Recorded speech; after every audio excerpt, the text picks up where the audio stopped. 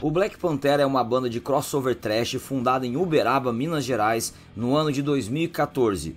Formada pelo vocalista e guitarrista Charles Gama, junto com seu irmão Chayenne da Gama no baixo e o baterista Rodrigo Augusto, encontraram na arte o melhor caminho para protestar contra o racismo, a repressão e todo tipo de discriminação econômica e social. O nome da banda é uma homenagem aos Panteras Negras, organização urbana revolucionária que desafiou autoridades em uma luta antirracista nos Estados Unidos entre os anos 60 e 80, trazendo até hoje a importante lembrança de que não basta não ser racista, é necessário também ser antirracista. Com a proposta muito clara nas suas letras em português e sem medo de contestar o que for preciso, o primeiro álbum, chamado Project Black Pantera, foi lançado em 2015, 17 meses após a formação do trio. O segundo álbum veio em 2018, com o título Agressão. Em um show com o Dead Fish, onde o produtor Rafael Ramos da Deck diz que estava presente no público, conseguiram um contrato com a gravadora para o próximo álbum,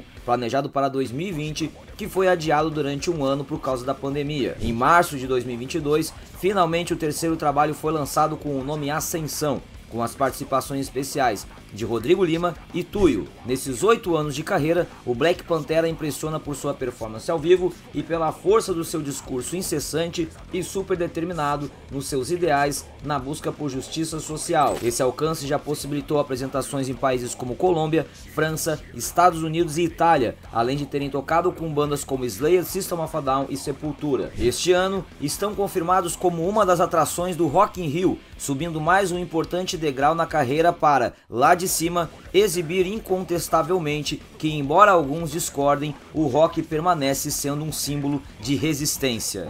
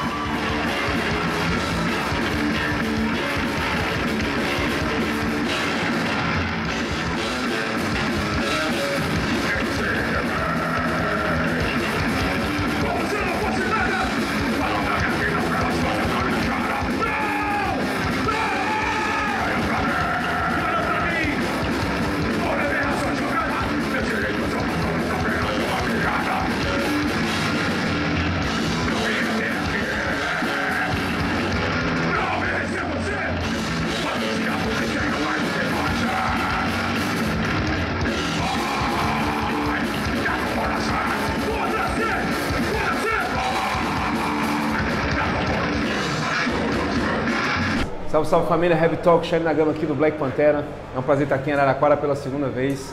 Tudo dentro do nosso novo disco, Ascensão, que é um disco conceitual, um disco incrível, né, que traz aí na sua capa já tudo que a gente sintetiza.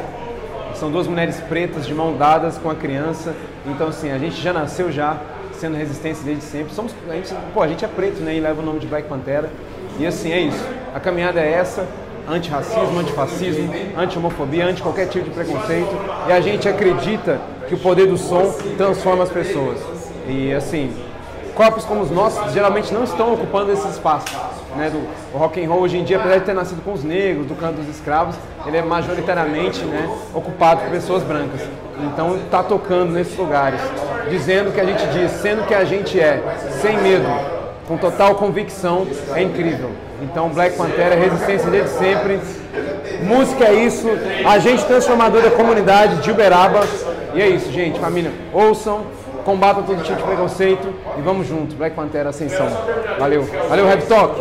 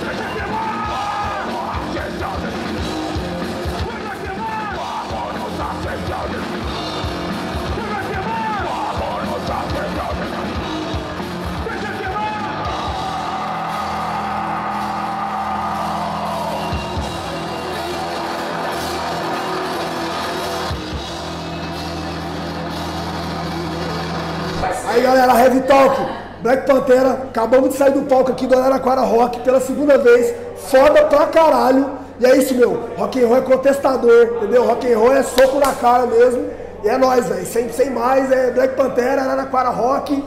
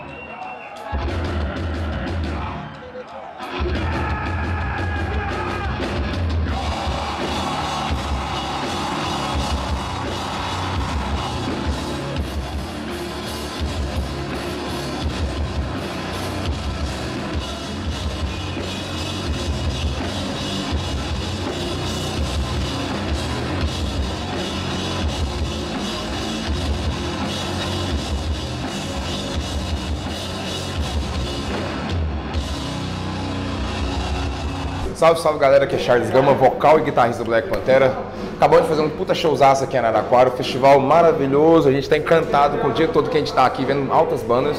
E o Black Pantera surgiu há 8 anos atrás, uma ideia minha, 9 anos atrás na verdade, né? Eu comecei o projeto sozinho, queria mesmo, precisava, tinha necessidade de estar fazendo essas canções que eu faço por questão de protesto, questões contra racismo, toda a opressão. E a banda foi começando devagarzinho comigo, escrevendo sozinho. Eu queria montar uma banda empoderada desde o começo da banda. E aí quando a situação começou a pegar forma, começou a pegar riff, eu falei, pô, agora eu preciso caçar atrás de outros membros. E aí chegou o Chainho Rodrigo, né, que caiu como uma luva, a gente chegou assim, encaixou tudo perfeitamente. E é legal que eles trouxeram ideias bacanas também pra banda, além daquelas que eu já tinha. Ideias maravilhosas, que fluíram muito bem. E assim, aí a partir desse momento a banda começou a criar um público já. A partir do momento que a gente criou um público, a gente viu que a galera realmente precisava que a gente falasse mais sobre isso, adentrasse mais sobre essas questões. Afinal de contas, a gente precisa dessa representatividade o tempo todo, seja de mulheres, seja da questão LGBT também super importantíssimo. Então assim, a banda prisou o tempo todo por fazer essas canções. Foi o que a gente disse aqui no festival, aqui tem um brother que conversou comigo ali. Você vai se divertir bastante no show do Black Pantera, mas a gente quer também que você saia com a consciência pensativa sobre várias situações que às vezes você não pensou no dia a dia, no cotidiano da sua vida. O quanto é importante estar trazendo essa representatividade das pessoas. Então, se o Black Pantera é isso, é diversão, é pancadaria, é mosh, é hip, é punk, é tudo, mas também é consciência, trocar uma ideia bacana com a galera. A galera sai do show, nosso show cansado, estafado, acabado de entrar no mosh, mas realmente se divirtam e que pensem bastante a respeito dessas coisas, que são situações importantíssimas, especialmente nesse momento que a gente está vivendo no nosso país. Racista, machista. Mais alto, me escuta lá em Brasília, filha da puta! Mais alto! Escuta, filha da puta!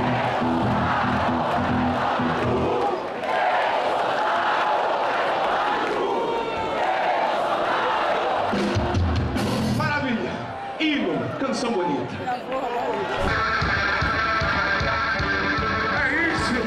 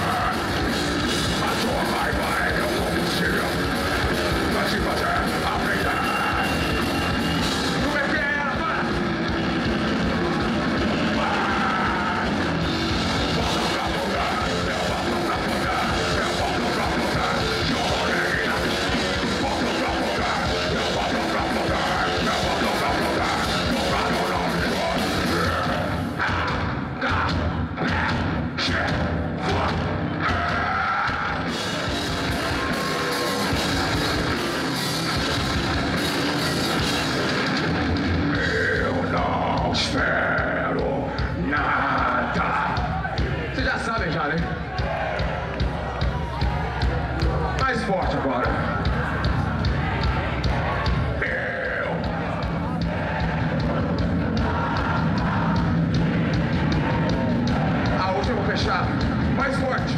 1, 2, 3.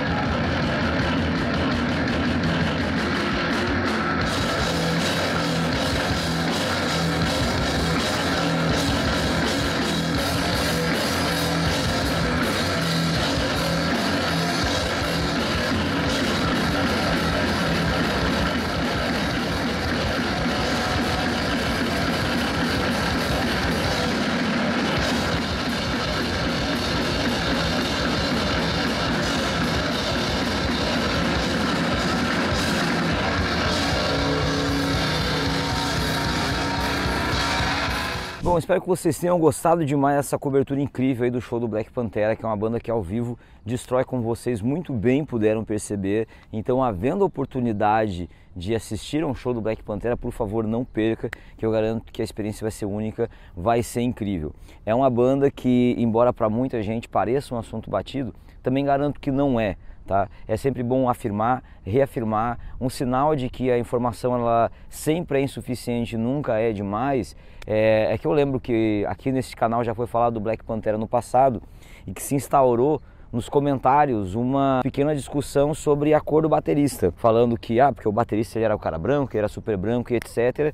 Porque a gente percebe assim, né, que quando se fala de cor, de raça, de etnia e principalmente sobre colorismo, ainda existe um debate que é muitas vezes simplificado, muitas vezes bastante raso, sobre mil e uma questões que é dentro desse universo que a banda fala e que eles vêm trazer através de experiência própria e que talvez a gente deveria criticar menos ou se sentir menos conhecedor de absolutamente tudo para ouvir um pouco. E se tem uma coisa que a Black Pantera tem, é uma mensagem sólida para passar para quem assiste aos shows, para quem ouve a música. Então, é uma puta banda que eu fiquei muito feliz de ter feito essa cobertura, de ter a oportunidade de assistir um show deles. Inclusive, esse show, nessa cobertura, aconteceu no Araraquara Rock 2022.